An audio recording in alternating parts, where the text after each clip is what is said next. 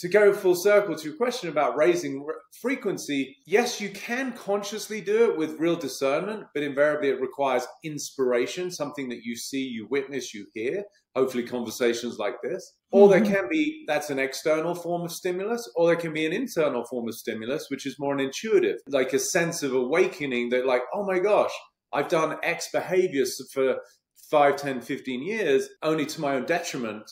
And so I've realized now that that correlates to the way that my mum spoke to me. My dad said this, and that's an old pattern that I'm now willing to relinquish, right?